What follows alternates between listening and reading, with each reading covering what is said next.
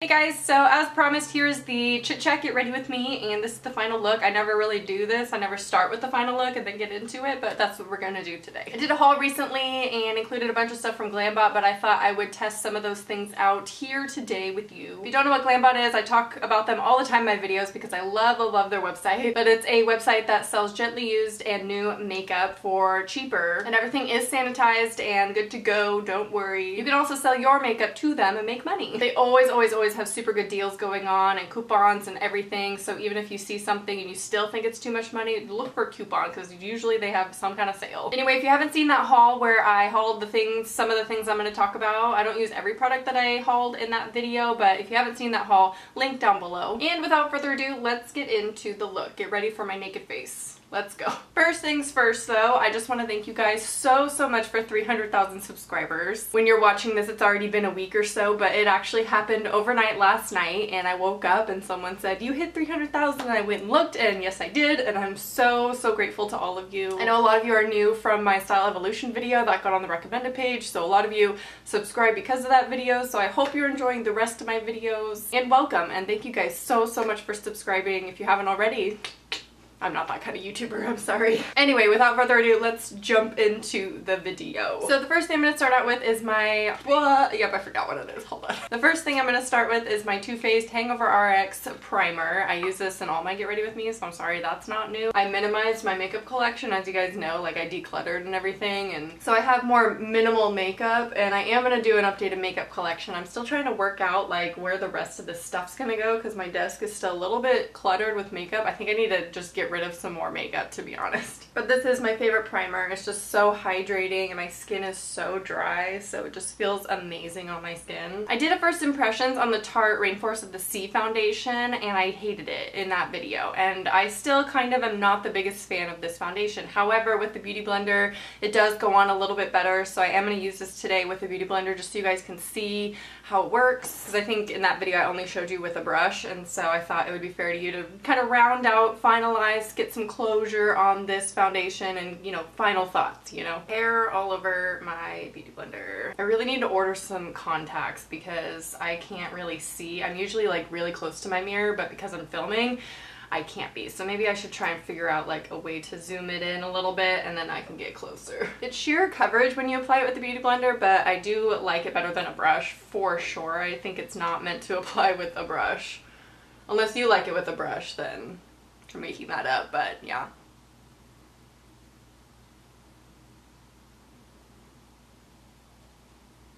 My skin has been so bad lately. I've been under a lot of stress and just like a lot of stuff going on in my life, and so I've just been breaking out so bad. Another thing that's weird to get used to is having to put foundation on my forehead because I never do that. I don't like doing it. Okay, I'm gonna kind of let that just chill on my skin before I do concealer and all of that, and I'm gonna do my eyebrows. So I'm gonna use the Anastasia Dip Brow Pomade in Auburn, which this color is perfect for my hair. I've been using it and loving it. I know I said I was gonna wait to use it for the first time in this video, but I lied. I'm sorry.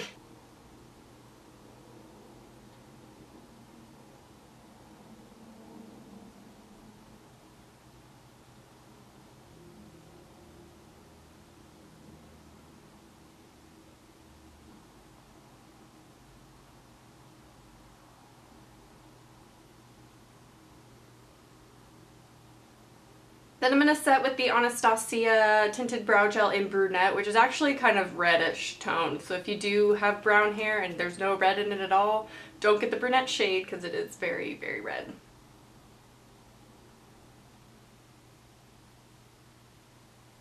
Now I'm going to go back to the skin and do some concealing because I need it, although I did build up some extra coverage just on my acne scarring and stuff, so it doesn't look too bad now, but I definitely still need some concealer. So I'm going to use my Urban Decay Naked Skin. I've been trying to use this up, like, I would repurchase this too, by the way. I feel like it smells and works just like MAC Pro Longwear, which is weird. Like, they literally smell the same, so I feel like this is the same formula as MAC Pro Longwear. I don't know if that's a weird statement to say. I don't know if anyone else has noticed the smell either. I'm not complaining because MAC is not cruelty free and I love that concealer, so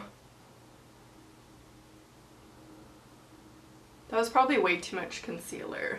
Be looking extra awake today. I have an ortho appointment today, so I'm gonna be, that's all I'm doing today too. So I'm gonna go in there and be like super glammed out for my orthodontic appointment, you know, my orthodontist is actually a really big fan, so I think that's really cute and funny, and a lot of the people in the office will be like, I saw that you're doing like no makeup Mondays. It's so cool. He always asks me how's it going and like how's my channel going and stuff. I think it's so funny. See how full coverage this concealer is? Like I feel like it is MAC Pro Longwear. It's really weird. Dupe alert. Sorry, I'm really obnoxious.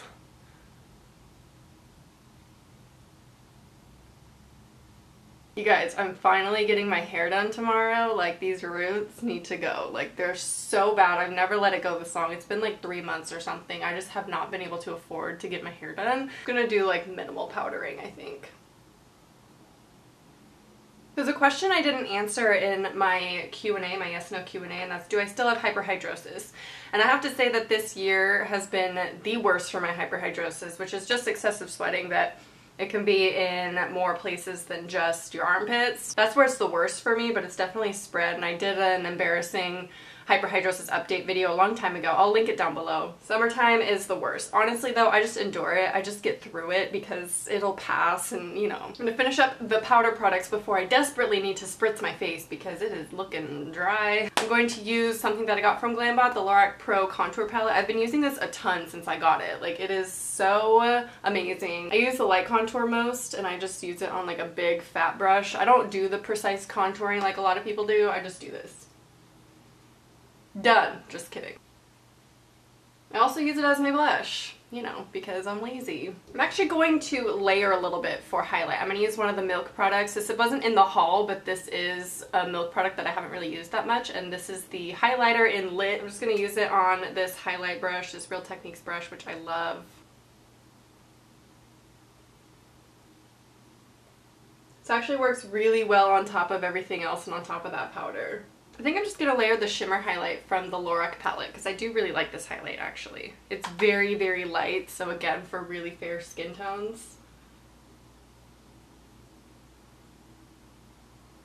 Look at how pretty. That's a good combo. I like that. What I like about the shimmer highlight in this, it's a very neutral shade, so it's not too cool toned or too warm toned. Like, it's not super golden. It's just like a pearl highlight, and so it would work on so many different skin tones. Now that we're done with the face, we're gonna spritz it a little using my Photofocus setting spray from Wet n Wild. I love this setting spray, by the way. It's like $4, so good.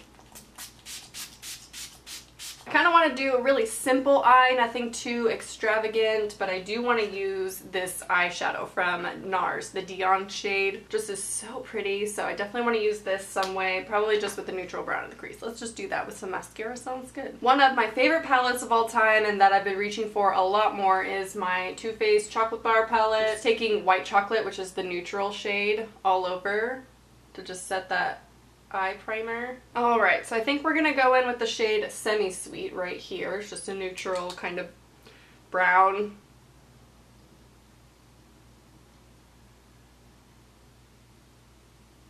I've been applying my eyeshadow so sloppily lately, just literally chucking it on. Just this palette literally has zero fallout. Like, I didn't even tap that off. I just went boop boop and no fallout at all. Next, I'm going to take Triple Fudge, which is the darkest shade in the palette, and use the pencil side of this brush, which is a random segment brush. I'm going to use that to just darken up this outer portion here.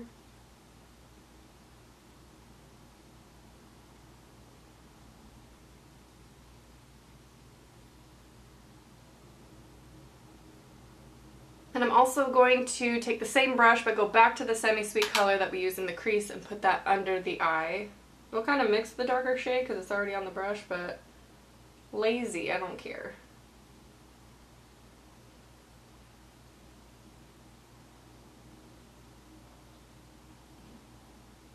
Alright, now it's time for the NARS color. I'm just going to go in with my finger and, ooh, it's so pretty, and pat it on the lid.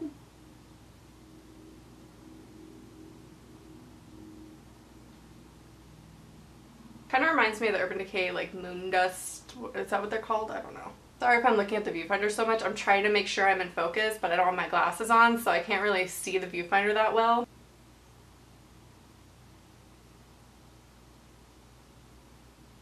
I feel like if you applied this wet, it would be so magical. Next, I'm going to apply my mascara, Milani Runway Lashes. I know it's getting repetitive. Please let me know your favorite cruelty-free mascaras down below because I'm definitely in the market for some. This one's really old.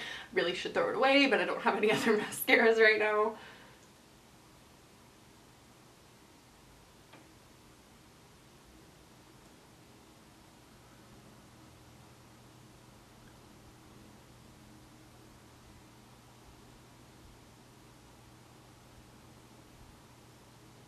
I'm really conflicted on what lip to do and I really don't know. This is Cashmere. It's like a cool toned and I have like silver on the lid, so I thought that would look really cute. Or I could do like a purple, or I could do Marshmallow, which is like a pinky nude. I don't know. I think I'm just gonna go with Cashmere and start with the nudes, and if I don't like it then I can reapply another color.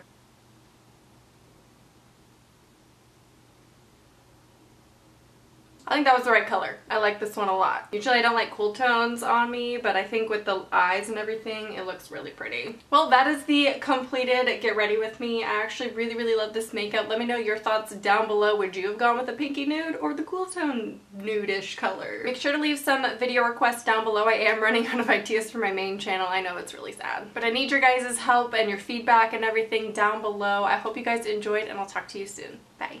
Hey guys, so long time no talk, or at least it feels like that. I know it's been a little while since I posted on my main channel. I mean, it's been like a week, maybe a little over a week, and I'm sorry I missed No Makeup Monday last week. I have had this eye twitch happening for like 4 days now.